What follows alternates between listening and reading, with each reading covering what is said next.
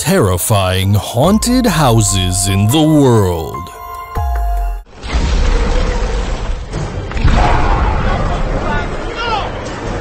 I warn you, what you'll see here isn't your typical Halloween attractions, but truly haunted houses. So if you have heart problems, don't continue. Let's start believing in ghost stories, Miss Turner. Enfield House. Did you want something really scary? Well, brace yourself, because this house will give you goosebumps, since its story is none other than the one portrayed in the sinister movie, The Conjuring 2. Yes, the London house where evil spirits tormented a mother and her 4 children exists. But trust me, the horrific events you saw at the cinema are child's play compared to what happened here. And then there was like incidents that happened to me that were like the curtain which wrapped itself around my neck. It all started when Peggy Hodgson called the police to her rented home in Enfield, claiming she had witnessed furniture moving and that 2 of her 4 children said hearing banging on the walls. From then on, people have seen chairs moving of its own accord, strange banging noises, and children levitating. There are even tape records of demonic voices.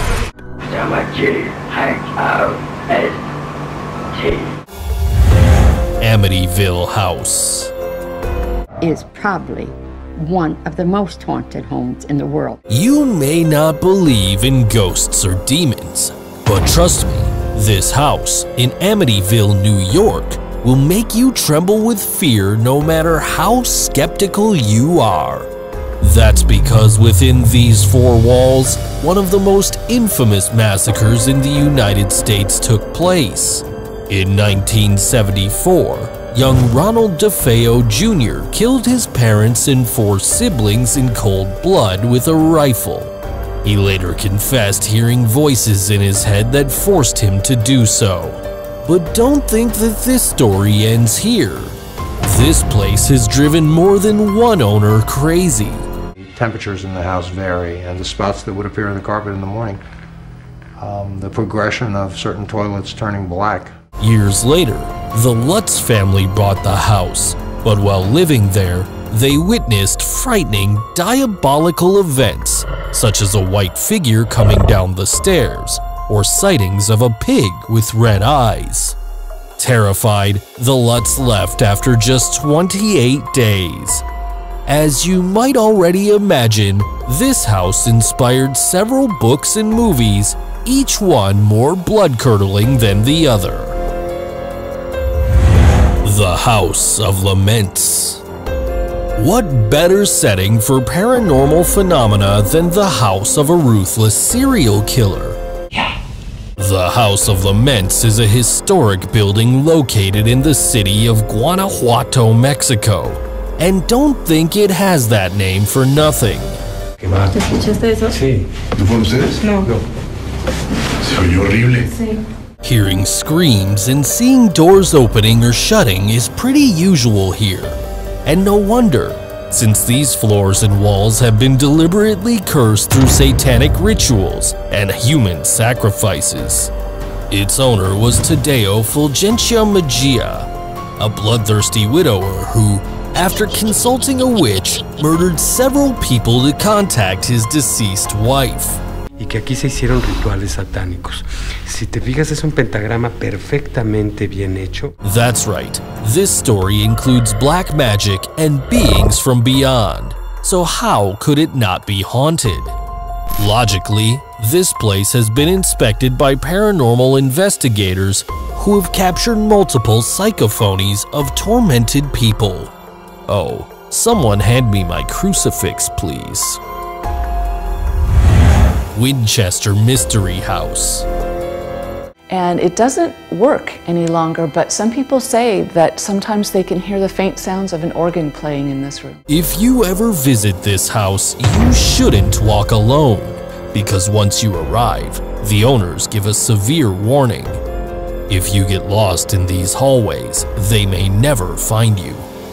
This mansion is full of strange structures, as its deceased owner built it so that the ghosts haunting her couldn't find her. Some people believe that these were Sarah's methods for dealing with unfriendly ghosts, baffling the spirits.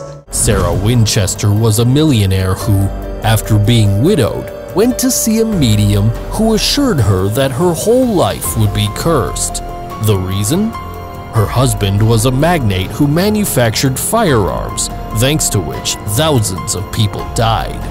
To save herself, Sarah built her home non-stop, so that way the spirits couldn't settle in.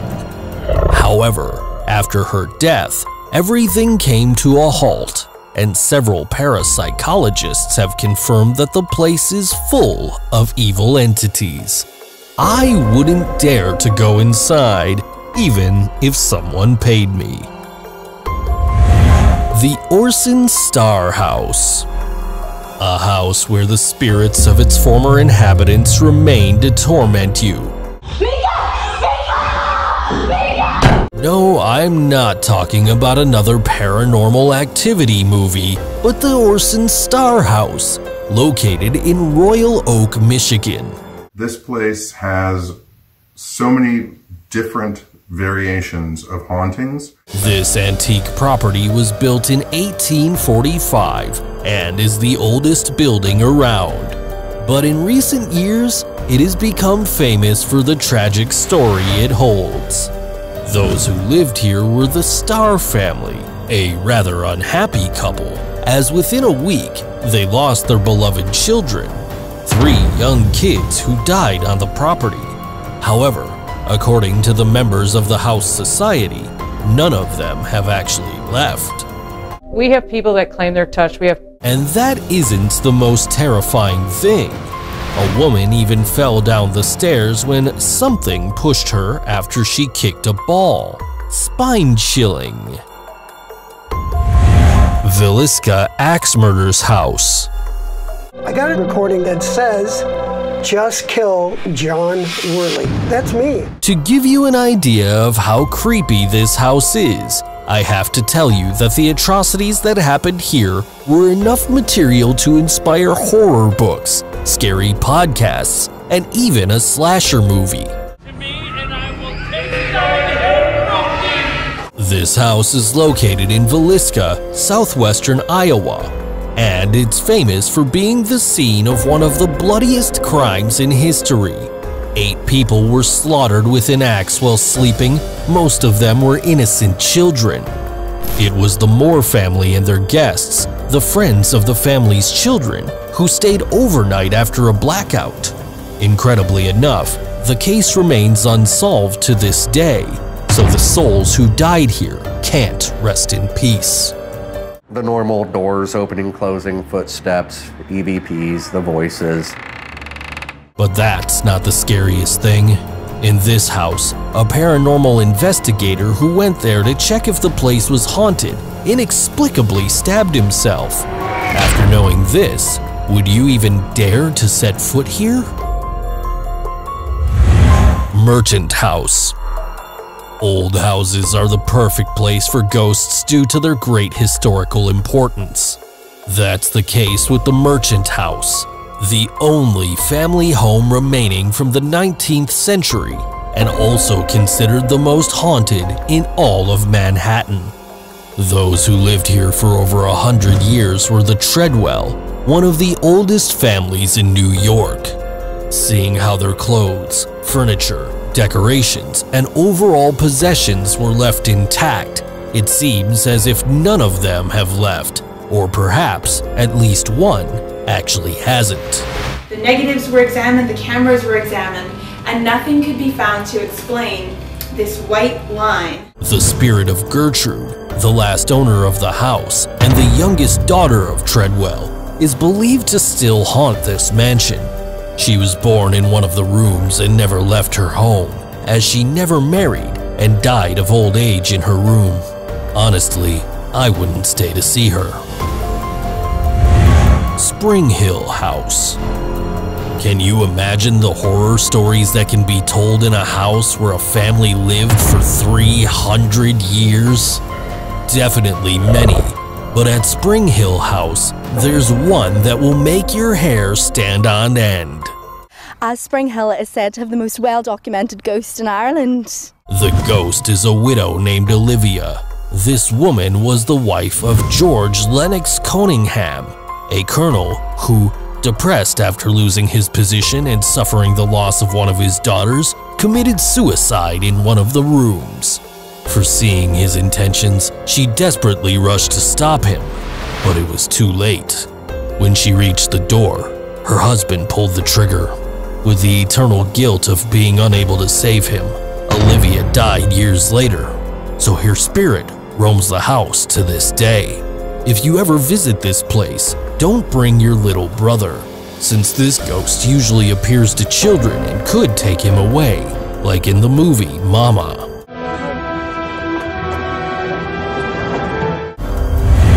Myrtle's Plantation. Mutilation, murder, and revenge. The events that took place in this house in Louisiana are so gruesome that it's logical to believe it's haunted. I didn't see this little girl in the window, but when the film was developed, there was a little girl coming out of the window, and you can see her puffy sleeves. Several legends surround the Myrtle's Plantation, from having 10 murders to being built on an Indian burial ground. But the darkest certainly is Chloe the Ghost. She was a slave who was constantly sexually abused by Clark Woodruff, the house owner. But it wasn't the only torture she suffered. As punishment for eavesdropping on a conversation, her master cut off her ear. In revenge, Chloe killed his wife and children by making them a poisoned cake. Scared and wanting to save their necks, the other slaves hanged her and threw her into the Mississippi River, putting an end to her miserable days. Many have already seen her wandering the corridors. So many guests tell us stories of things that they see or people that they even talk to that should not be here. Another evidence of her existence is this photograph where her shadow appears in the window. Scary. Bonus. Before meeting the last spooky house, there's an honorable mention. I didn't include it with the other houses because, come on, it's not just any house. I'm talking about the White House. That's right, this place is one of the most haunted in the world. Several staff members have reported stories of strange noises and sightings of deceased presidents, like the famous Ghost of Lincoln. This definitely is a place with quite dark psychic energy, right? The time has come. Prepare yourself for the upcoming horror, because the next house is the scene of one of the most morbid massacres in history.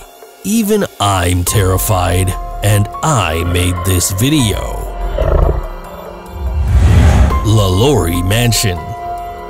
The hellish aura surrounding this house is related to the worst tortures and atrocities carried out by its owner, Delphine LaLaurie. In front of her guests, this lady was a kind and refined socialite, yet she hid a twisted personality. That's because she amused herself by making her slaves suffer. Not only did she chain and starve them, but also mutilated them and tore their limbs off. Tired of this miserable life, her slaves unsuccessfully tried to commit suicide, setting the house on fire. Although nothing was ever heard about them, their souls live in grief to this day inside the mansion. And you could watch the doorknob turn by itself and open, and there was nobody on the other side. However, a particular room stands out from the whole place, where it's said that Madame LaLaurie kept her slaves. Moans and laments are often heard coming from here. The curse of this house of horrors is such that even those who have stood a few feet near it have reported feeling taken over by negative energy. So now you know, if you ever come across this place, stay away as much as you can. I don't know about you, but after telling you about all these haunted houses, I have the chills. If you don't want one of the ghosts of the Winchester or Enfield house to curse you, subscribe to my channel, like the video, and turn on the notification bell. And if you're braver than me, watch this and this video. I'll go get my crucifix to hug it while sleeping. Wait, what was that noise?